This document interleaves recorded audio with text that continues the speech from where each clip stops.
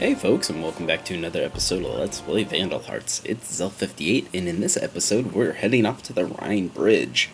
Now that we got Huxley and Eleni, I'm going to be doing that this entire Let's Play, I'm sure, until somebody corrects me and makes me feel like an idiot. Oh, come on, this bridge seems just safe, Huxley. You need to shut your mouth.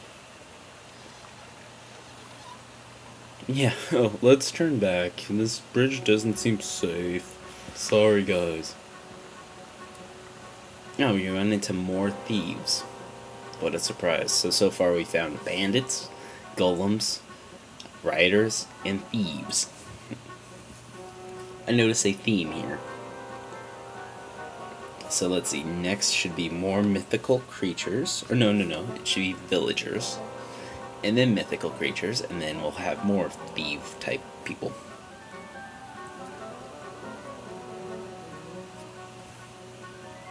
Uh-oh. Oh my god!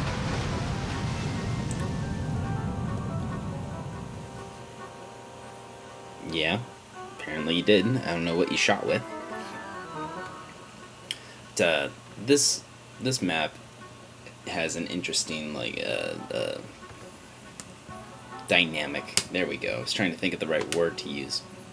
Every turn, the bridge breaks apart by one, so you have to continually move your characters. You might have the impulse when you're first playing this map to move your characters as much as possible. However, we're not going to do that. First, I'm going to look around real quick. I don't think there's any hidden items on this map. But, there might be. I just don't remember. Let's see here. But yeah, I'm only going to move my characters up by one because these flying creatures won't be able to reach me. And everyone will still stay safe. Yeah, if you throw your characters out front, they'll just get murdered by the archers and the flying creatures and all that good stuff. But now, we still have the advantage.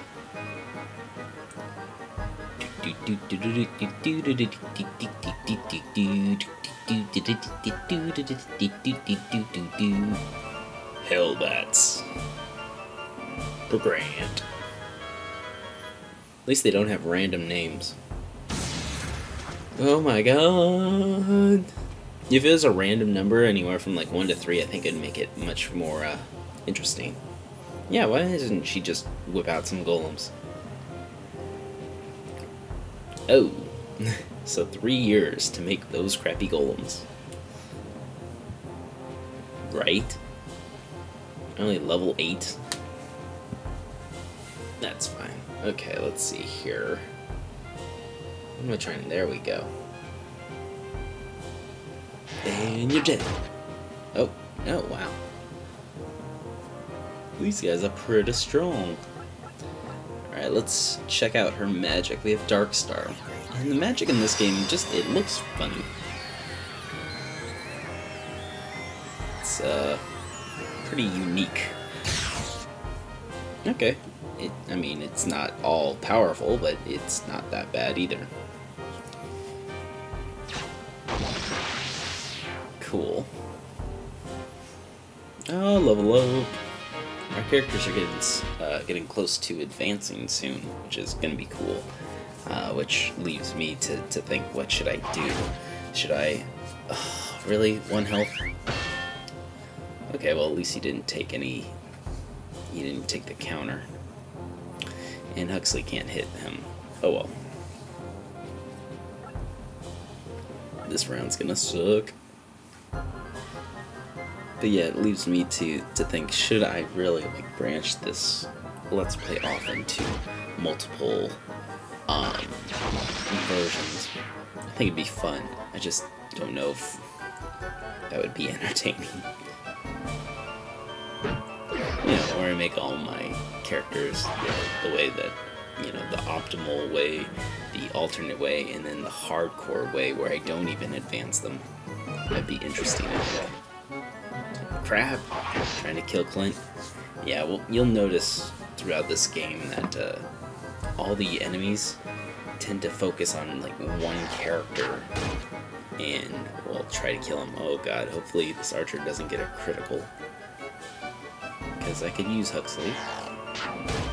Oh, thank god. That could have been all sorts of bad.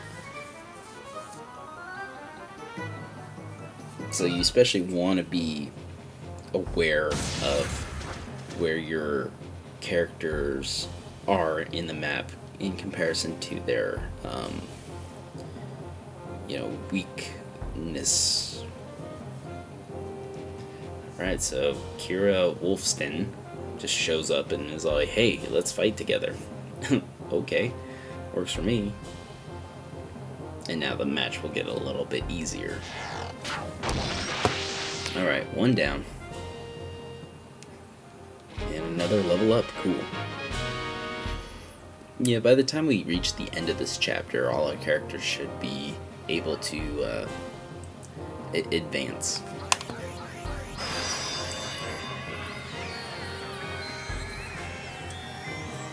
So hopefully we can kill 2 of these guys right here, and that way it's not really a threat against any of our players.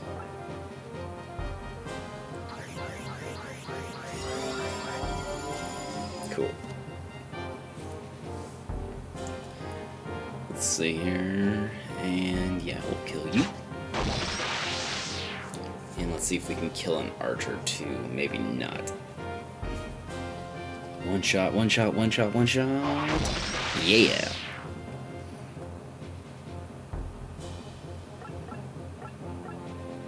Okay.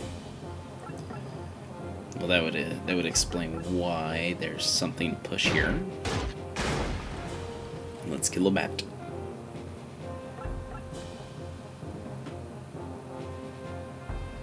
Yeah, I don't think there's any hidden stuff. There wouldn't be anything over there. I don't see anything there. Okay, cool.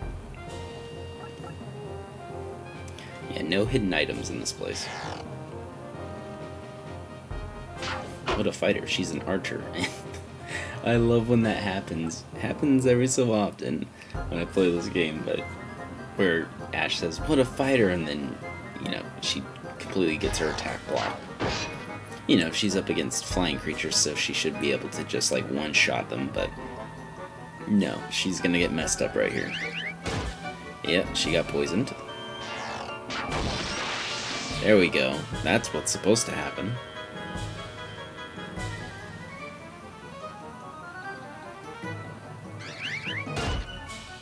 Yeah, they should have put her a little bit closer, but I understand why they didn't. Jeez, that bat is really getting on my nerves. They put her any closer to those 4 guys and she would just get destroyed. But that's cool. After this we'll have 2 archers, 2 warriors, a mage, and a healer. Gives us a little bit more of a well-rounded team. I love how she just like comes out of nowhere. Yeah, let's heal up, because even if she kills the bat, she wouldn't survive.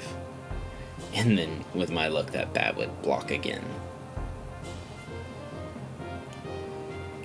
Let's see, this might be a little risky. Hopefully we can kill this archer. And maybe another dude.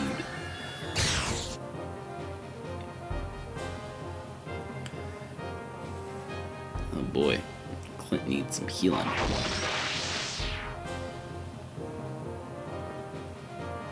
So yeah, if your characters end up being on the part of the bridge that gets destroyed, they die, so you don't want them there.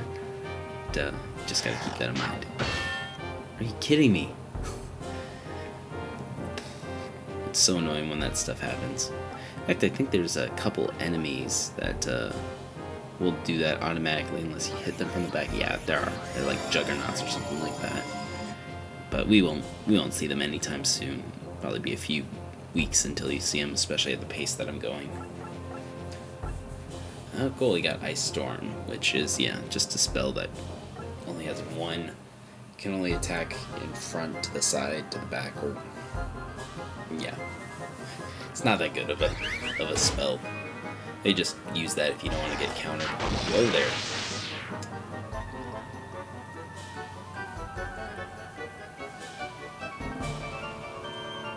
No. Oh, Christ. If they get another hit on him, he's in trouble. I don't think they can reach him.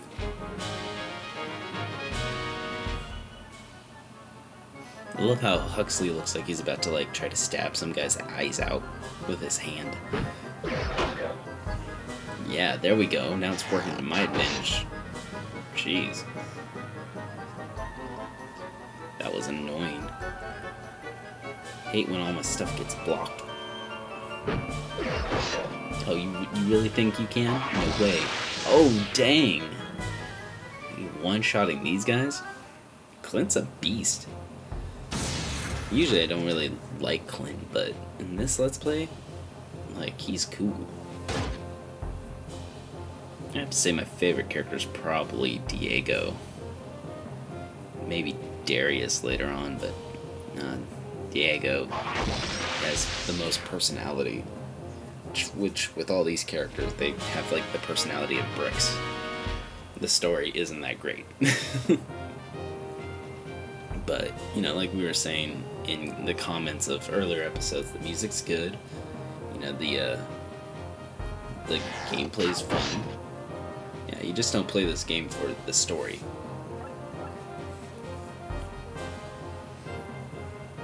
You play for the fun strategy. If you've played the crap out of Final Fantasy Tactics and, you know, other tactical games and want something different, give this one a shot. Don't get Flames of Judgment on the PlayStation Network or yeah, we'll heal him. Yeah, we'll heal him. On the PlayStation Network or Xbox Live Arcade, it's not as good. Maybe I'll do a Let's Play on that at some point, just so you can see and get a good idea of why I say that stuff. Sweet. Alright, and there we go. There's the map. No one dead? I'm trying to do that. I'm trying to lower the casualties, which so far in this game have been pretty good. Except for, what, Clint in the beginning. I don't think anyone else has died. Yes, thank you. Okay. Oh, shut up, Diego.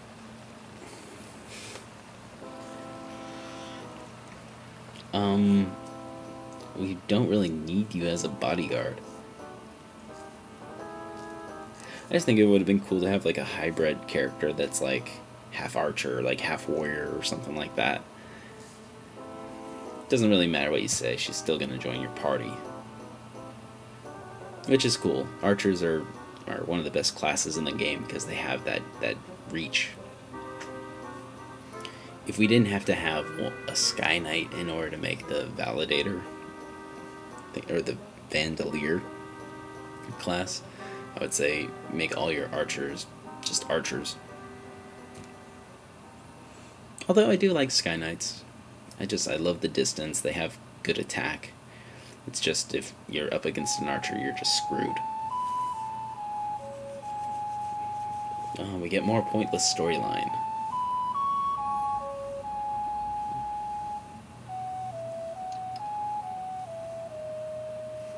I love how Eleni looks like she's like 82 when she walks around. She does not act like a teenager.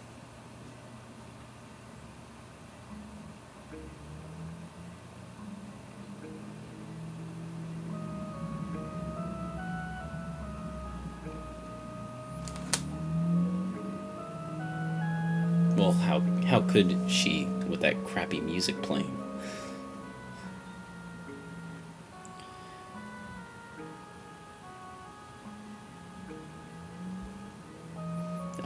Well, here's the bonding moment. Both their fathers could be traitors.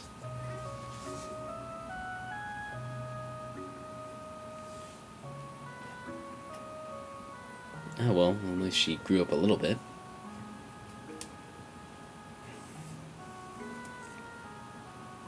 Okay, that's fine. Oh, God. This story is so boring to me.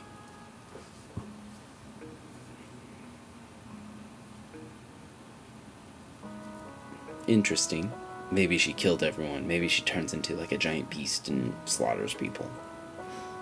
That would be more interesting.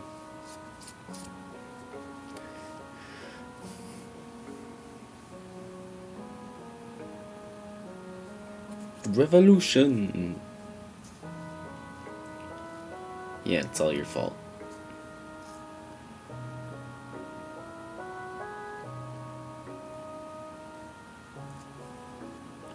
Ha.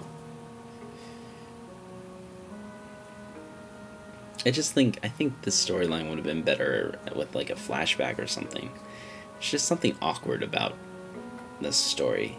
It's like, yeah, I think it doesn't have like any like fluff. It just gets too to the point. I don't know. I don't think I'm articulating myself or explaining myself, but it doesn't matter because we're at the end of the episode. Next episode, we're going to continue on to the storyline and hopefully get a ship. Until then, this is Cell58 saying thank you for watching. Please rate, comment, appreciate. I'll see you later. Take care. Bye.